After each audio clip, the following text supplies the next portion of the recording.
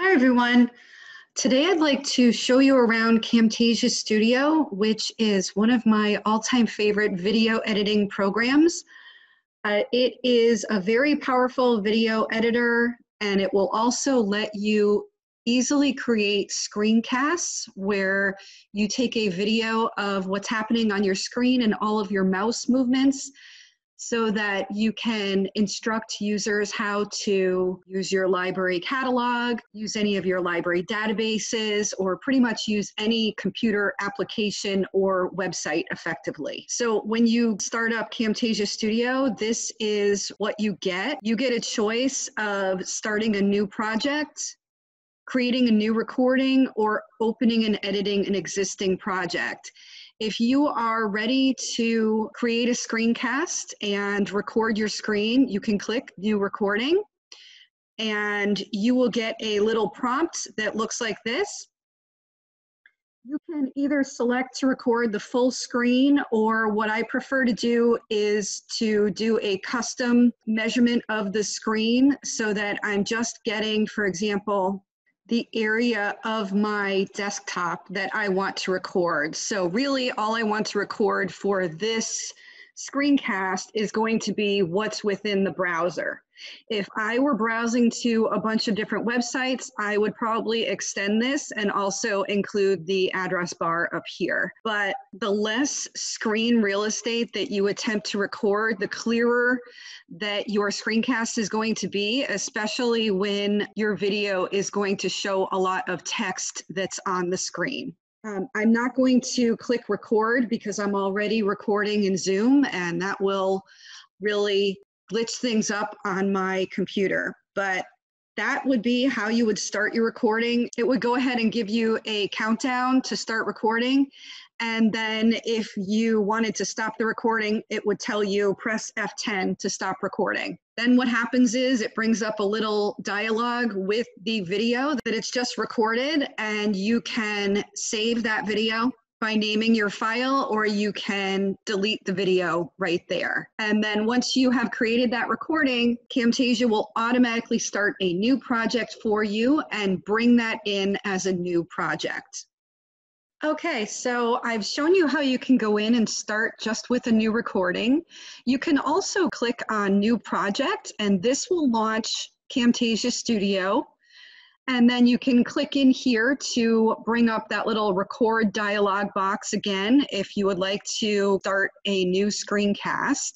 But that is likely how you would start your screencast. So this is the video editor program, and this central box here is where you will see your video. Down here at the bottom, you have an option to set up all sorts of tracks of videos, sounds, narration tracks, music overlays, images, transitions, and so forth. And what you can do is right here in the media bin up at the top left, you can import all sorts of video clips and images and sounds that you want to incorporate into your video. So I'm going to import some video so that you can see how this works. Okay, so I'm going to actually import the Zoom recording from just a couple minutes ago. Okay, and there it is. I'm going to drag it down to track 1, and you can see I can put it wherever I would like. Okay, and it will fill out there. I can zoom in a little bit so that I can see the track a little bit better. And you see all of these little mountain ranges here. Those are all areas where I'm talking. So I'm just going to go ahead and click around the video here. Okay. And you can see that I can drag this to any part of the video. So I'll just go ahead and start this and show you how it works. Okay, so if I would like to go back and delete all of that silence and the blank screen at the beginning, I can certainly do that. I'll just take this little scrubber here, and then I can extend the green one to the left, and then the red one to the right, all the way to the part where I'm going to start speaking. So I want to delete all of that. So just go to this little scissors right here and click cut. And if you make a mistake, don't worry, you can just undo it right there. Okay, but I think that's going to be good. So I'll start the video over. Okay, so here's another long silence. So I'm going to extend these here, and I'm not sure what this little mountain range is. So what you can do before you click cut is you can click play when you've got a highlighted portion, and it will play just that portion. So let's see what's there. Okay, and that's just me kind of clearing my throat. So the viewer really doesn't need to have that part on the video. So I'm going to go ahead and click cut. Okay, and that's pretty much it. Okay, so that is just some basic video editing. And if any of you have had previous video editing experience, you'll know that all of these applications work in a very similar way. There are tracks. You can cut and delete portions. You can add transitions. So later on in the process, I will have multiple recordings that I will be wanting to stitch together, perhaps with a transition or just removing some of the extra blank areas. So right now, I just have this one video clip. Okay, that's 3 minutes and 36 seconds long right now before I've finished editing. Now what I'm going to do is I'm going to import the next part of this lesson. I'm doing it in parts so that I can have some video to play around with to show you. So I'll just click on the plus here to import more media. Okay, and now that that is imported, I can just go ahead and drag it down to right here, right after the previous clip. Okay, so right now I have these two clips flowing into each other pretty seamlessly. But if I wanted to have some sort of transition in between those two, I could easily do that by clicking up here, transitions. And actually, before I do anything else, I'm going to save this project. And you can think about projects sort of like when you are in Photoshop and you want to save an image that you're working on with all of the different layers so that when you come back later on, you can still edit it. Before you save it as something like a JPEG, for example, you would save it as a Photoshop document. So this project will hold all of these instructions for accessing the different video clips, all of the edits that I'm going to do, all of the transitions, while all of these individual video clips remain the same. I'm not actually making any changes to the video clips. I'm just bringing them into a project and telling Camtasia that I want to make adjustments for this particular video that I'm creating out of these different clips. So, okay. If I want to put a transition here, I can click up here and go to transition. And then I've got all sorts of choices here. I really like some of these like pixelate checkerboard blinds so that it's pretty obvious that I'm going from one thing to another. So what I'll do is I will just place this marker where I want the transition to be centered. And I'll click on pixelate, and that I will be able to drag down to in between the clips. Right now, that's how long it is between the clips. I can pull these and make it even longer if I want. So let me show you what that will look like.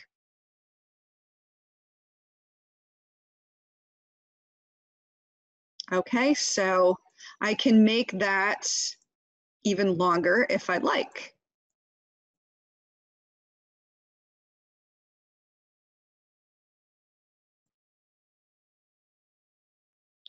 All right, so those are some transitions. I can also make annotations, which you will definitely be seeing on my videos, because if I forget to point something out on a screencast that I think is important, I can go in post-production and I can drag over an annotation and I can point to it, and then I can just type in text here. And then that will be there. That creates it on another track. And I can make that sit there for however long I want just by pulling this to make it shorter or longer. So let's see what that looks like.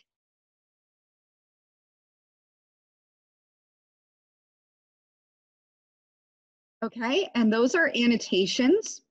You can add more advanced behaviors for text that you will add, that you want to add to your video. You can make them fly in, fly out, explode. You can set all sorts of different animations. One animation that I do want to point out to you is the zoom and pan, and that is if you want to zoom in on a particular area of your website, you can do that by just clicking here and zooming in.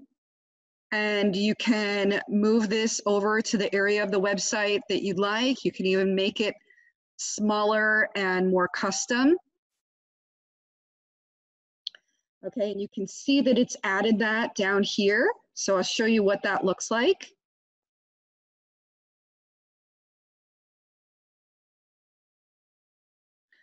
Okay, but now what you want to do is you want to add another animation so that it zooms back out. So let me do that.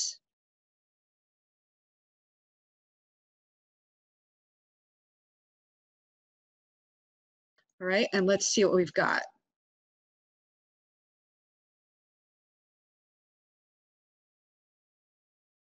Okay, and you can check out the other animations menu here. So those are the important and basic features and functionality. And I'm just going to show you one more thing, actually two more things. How to do an intro. And I'm going to go all the way back here to the beginning, because you'll always want to have a title slide, and you can access those in the library. So if you click on intros, there are some canned intros that you can edit here. And I really like these. You can also create your own image in something like Photoshop for a title slide and then upload it and put it on this same track right before the video starts. But I really like these. So I'll show you what these look like. And what I'm going to do is I'm going to move this video file over a little bit. Actually, I'll have to move all of them that I have. So I'm going to create a little bit of room here just by dragging. Okay, and then I have room to put the title animation or title slide that I want right here. And now I can move these back.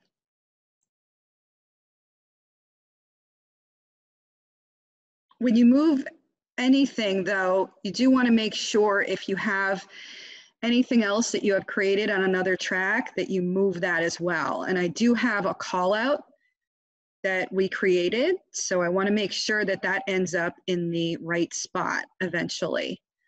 Okay, but let me show you what this looks like now.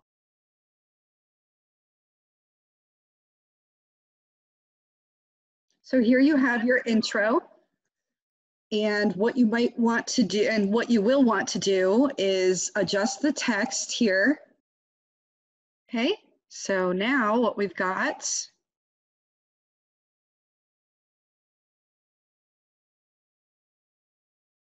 okay, and you can play around with some of the other ones, but you can also here add some intro music if you'd like. That's also in this library area.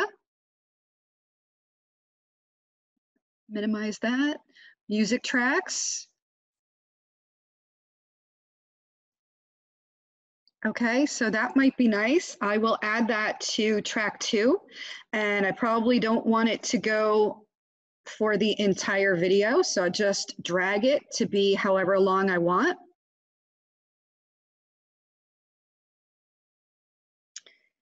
Okay, and I will make it about as long as the intro slide. You can also adjust the volume right here. And we can create fades and transitions in between both of these so that the music gets softer and these red triangles fade a little bit. So going back to transitions, I'll create a transition a visual transition here.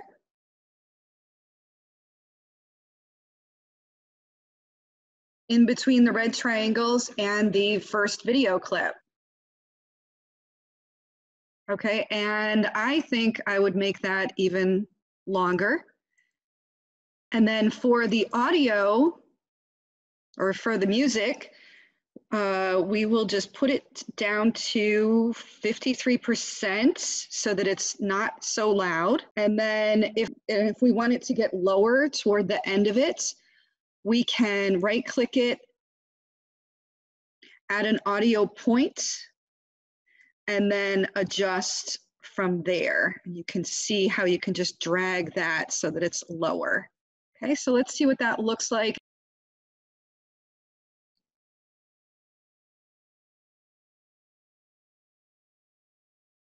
And then the same for the end credits. I'll just zoom all the way over to the end here of our video. And also in the library, there are some outros. So you can drag one of those and adjust all of the text and then see what that looks like. You can also put a transition in there as well. Okay, and that's how to create a canned video for instruction for screencasts. You can also use this just to edit video as well. So when you are creating different programming, anything from maker topics to interviews to story times, you can bring all of those videos in here and you can edit them, add intros, music, outros, and even for your live programs that you have for Facebook Live or created on any of these applications live, you can then bring in the file afterward and do some editing if you'd like as well. And the final piece, how do you actually turn this into a video? Well, when you are all done doing all of your editing, adding everything that you would like, you want to click up here where it says share, and you can share it to any one of these options, YouTube, screencast.com, Google Drive. What I do is I will click into local file so that I can save it locally to my hard drive. And then you can put in whatever your editing dimensions that you would like. So I always like to do it the most high definition choice that they give me. So I do up to 1080p. And I do just the MP4. I don't do it with its own player. Just the MP4 file is enough for me. And then you would click next and it will render your video for you. And that's it. Thanks for watching.